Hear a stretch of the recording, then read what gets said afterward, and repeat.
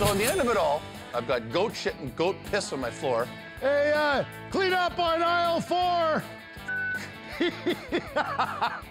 And Bobby Joe beats me down to $35 a guitar. I'm happy. Jeff made a few bucks. It worked out all right.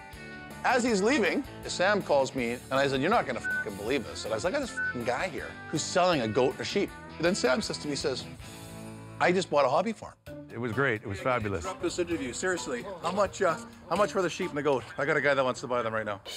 I love it. What better of a way to say, Sam, look, I'm sorry for screwing you over these fucking guitars, but hooking them up with some livestock.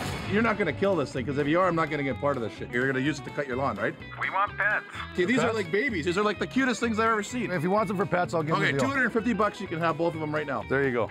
I'll give you 200 for the pair. If you come down here right now to buy this sheep and the goat for 200, they're sold. 200 bucks for the pair? Yeah? Yes. I'll throw in the cage. Okay. No, you're not throwing, and the cage is 25 bucks.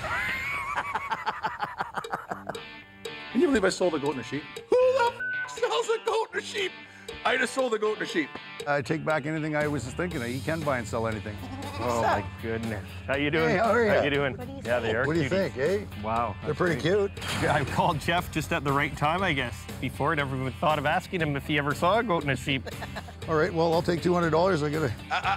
You take yeah, 150. okay, I'm kicking you your $50 cut. Oh my God. Yeah. For once, it was a fun deal. That's all that matters. Yeah. I'll tell you what, if you name that one Jeff, I'll give you a good deal on any other animal you want, okay? How's that? Jeffy?